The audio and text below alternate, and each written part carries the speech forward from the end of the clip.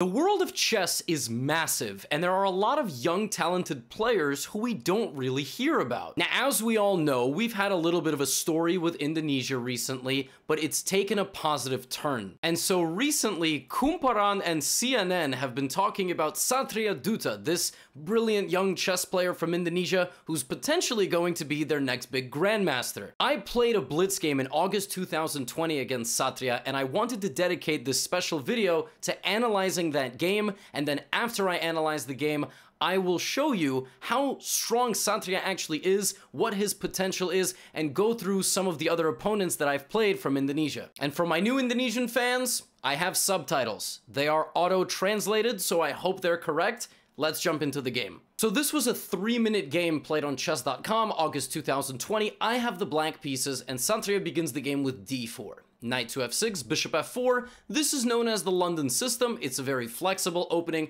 I play it myself with white. There's a lot of ways to play. Now I play b6. This is not a normal way to play. Normally I try to play bishop b7 here, and I don't put any pawns in the center. In fact, the game was very non-standard. It was very weird. I made this knight move early, trying to get the bishop, trying to take my opponent out of his comfort zone and make a really strange position early. You'll notice I chase his bishop away with my pawns, and then he plays this nice knight move, basically saying, hey, if you take my bishop, I've opened up my queen to your knight, and this would be very good for me. And he's correct. So I did not take his bishop. Instead, I drop my knight back to g7, and he plays bishop here. Now I kick out his knight with pawn to d6, the knight moves back, and I followed the journey of my knight to the bishop. Now, at this point, white plays knight d2, I play e6, he attacks my knight with his bishop, takes, bishop g7. So I've pushed my pawns pretty far on this side of the board, but my bishops are standing nice and pretty, kind of controlling the center from a distance, and my opponent plays c3 and queen e2. Now, when my opponent is not castling this way, it's showing me that he wants to castle long. And I'm probably not going to castle short. Why would I not castle short? Well, I've already pushed my pawns here. This is just a little bit too dangerous, right? So I played queen e7, and we both went long. Now, this is move 15. At this point, I have like a 30-second time advantage. So in blitz, that's important. That's a lot of time, right? So we've made it out of the opening. What can we say about the position? First of all, we both have 8 pawns.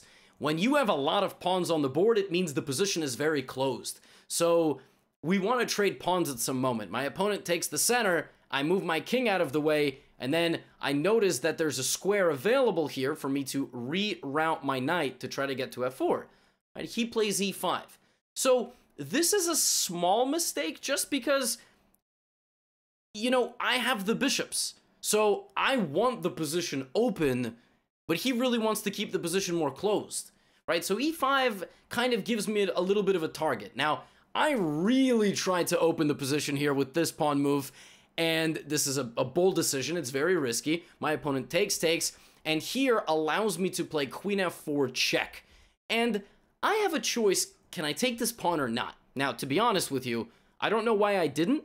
I guess I thought that even though I'm winning a pawn, my queen is kind of away from the other pieces, and it could get trapped somehow. So instead, I played c4, and the idea is that they cannot take because the bishop has to protect the knight here. So bishop to c2, and I played b5. So at this point, I've made some bad mistakes. This whole plan that I played was terrible. My opponent made a small mistake. I made a giant mistake. Why? Because now my opponent can play this move. And this knight is super strong, and it's transferred from a passive square here to an active square on c5. I've overextended the pawns in front of my king. I should not have pushed so many pawns in front of my king. So what I did, I put my bishop out. My opponent offers me a trade, and I'm like, I don't really want to take, because then if I do this, look at all this, so much open space. My king is wide open, right? So that's not good, so I decide to go here and keep my position a bit more closed. But here, opponent finds a very nice idea. Satria plays a4. In any position, there's correct pawn breaks. A spot where you can offer a trade of pawns, and if I take, I weaken everything. So they're going to bring in the queen, and then they're going to destroy me.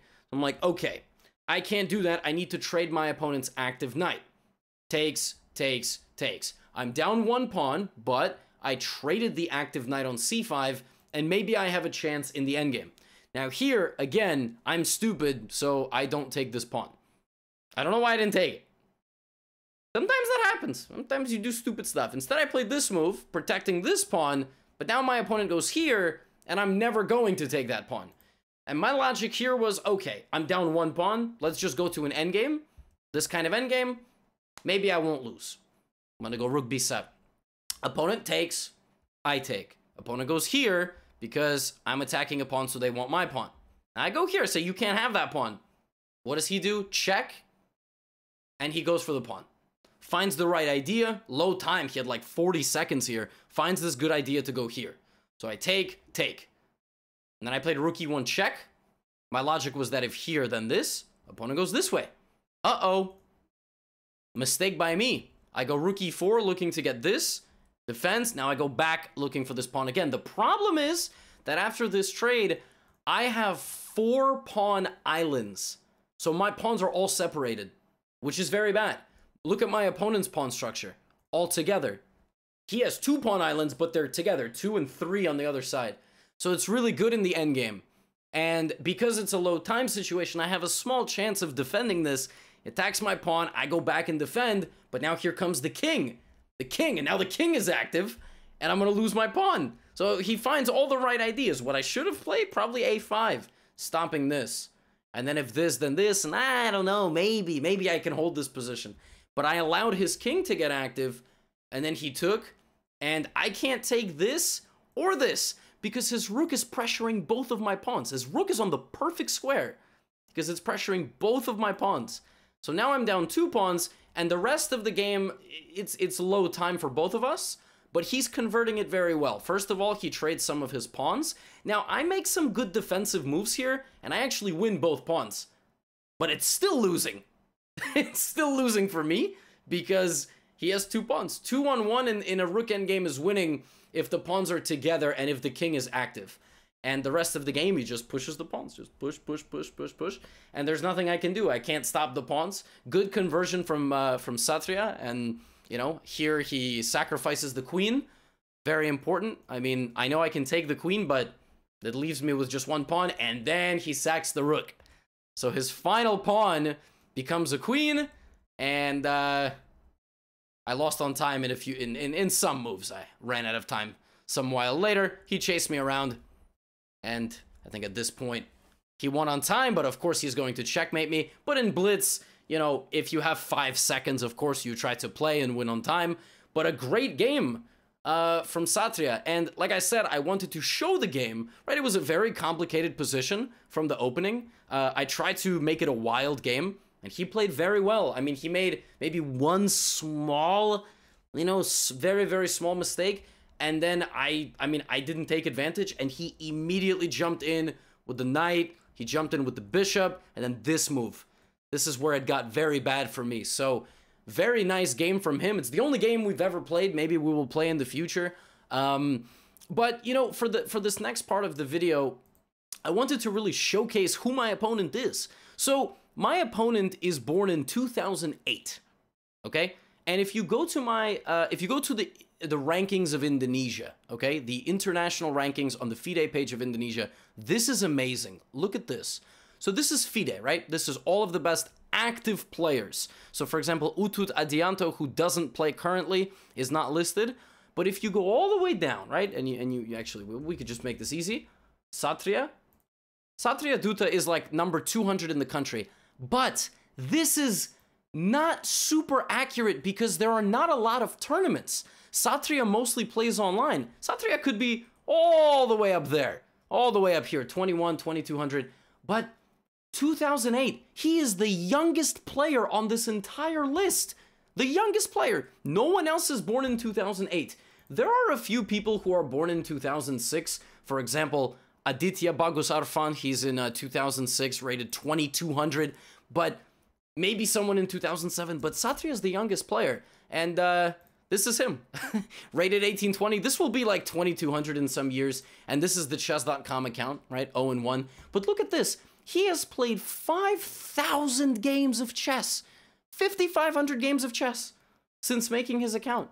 He's probably, and look at this, he's beaten, like, he's playing all the time, right?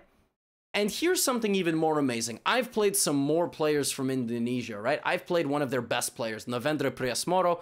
He's beaten me many times. Most of these games, I think, are bullet games. Yeah, 30-second games. Some blitz games, mostly 2018. So it's been a long time since I've actually played Navendra. But look at Navendra. Look at that. That's Satria. And that game was played a week ago. And Navendra lost to Satria. He's also beaten him sometimes. But he lost in bullet chess to... So this kid is really good. And he's gotten good. And a lot of kids like Satria become very strong by playing so much and practicing so much online. There are so many resources out there now for the young players. Here's another player, Masruri Rahman. I've played him so many times. Another player, Gilbert Elroy Tarigan. I've played him 7 times. 4 wins for me, 3 for him. And it's just amazing, you know, that this player was spotted, like, by the media, and now the whole story is taking a positive approach. Like, there are very talented young players, not just in Indonesia, in many countries, who play online and practice online and play thousands and thousands of games, and that is how they learn to get better. So I saw this story, you know, coming out now on Instagram and on YouTube and some place on Twitter as well. And I just wanted to make a video and say, these players are out there. And I wish Satria and his family all the best. And I hope that one day he will become the #1 player in the country. He's currently the youngest talent that they have and seems to be extremely good, beating grandmasters who are better than me at chess. So I just wanted to make this video because it's, you know, we should have something positive to discuss. And the young generation now is stronger than they have ever been. So, terima kasih to my Indonesian fans, and I'll see you in the next video.